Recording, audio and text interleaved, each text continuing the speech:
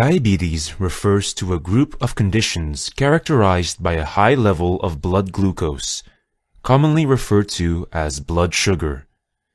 Too much sugar in the blood can cause serious, sometimes life-threatening health problems. There are two types of chronic diabetic conditions: type 1 diabetes and type 2 diabetes. Pregnant women may acquire a transient form of the disease called gestational diabetes, which usually resolves after the birth of the baby. Prediabetes is when the blood sugar level is at the borderline, higher than normal, but lower than in diabetics.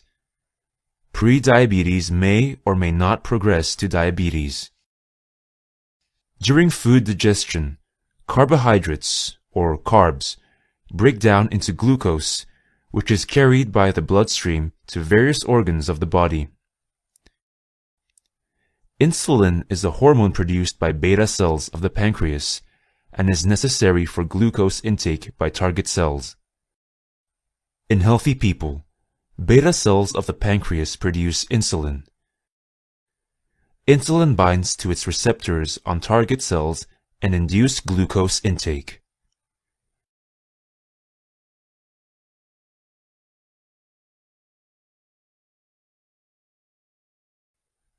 In type 1 diabetes, beta cells of the pancreas are destroyed by the immune system by mistake.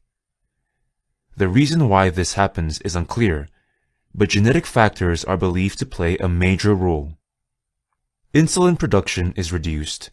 Less insulin binds to its receptor on target cells. Less glucose is taken into the cells. More glucose stays in the blood. Type 1 is characterized by early onset. Symptoms commonly start suddenly and before the age of 20. Type 1 diabetes is normally managed with insulin injection.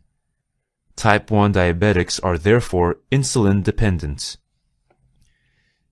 In type 2 diabetes, the pancreas produces enough insulin, but something goes wrong either with receptor binding or insulin signaling inside the target cells. The cells are not responsive to insulin and therefore cannot import glucose. Glucose stays in the blood.